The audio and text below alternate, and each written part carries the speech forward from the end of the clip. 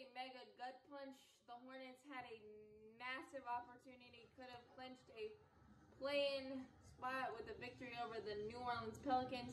Steven Adams and Zion Williamson and Brandon Ingram did not play, and because of a Antarctically cold, colder than a polar bear's toenails, fourth quarter, we fall 112 to 110, and we didn't really have the great balance scoring outside of Terry Rozier, who was hotter than a pepper sprout.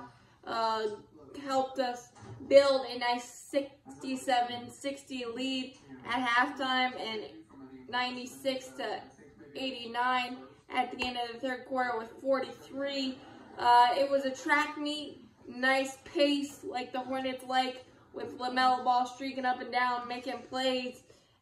But it halted big time in the fourth quarter.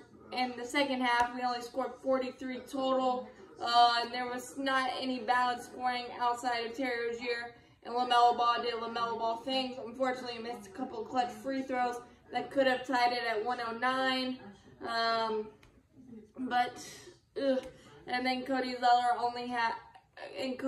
was the third head of the monster with 17 and 8. Nobody else really did what we needed them to do, like last game against the Magic, where everybody had a significant play or significant bucket. It was only centered around 3, unfortunately, and the New Orleans Pelicans got 60 points in the paint. Their bench was outstanding. Nickeil Alexander-Walker and Jackson Hayes, who always seems to be a thorn in the Hornets' side, had 17, 8 boards, and 6 blocks. It was just a really cold fourth quarter. We couldn't get any balance or anything going in our offense. Let up late clock, chucked shots, not good offense whatsoever. Credit New Orleans defense, but we just couldn't. We couldn't create fouls either. We got in the bonus pretty early in the fourth quarter, and we just couldn't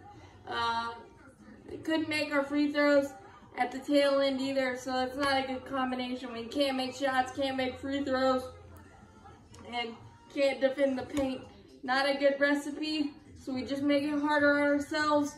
But as always, Buzz City all fly.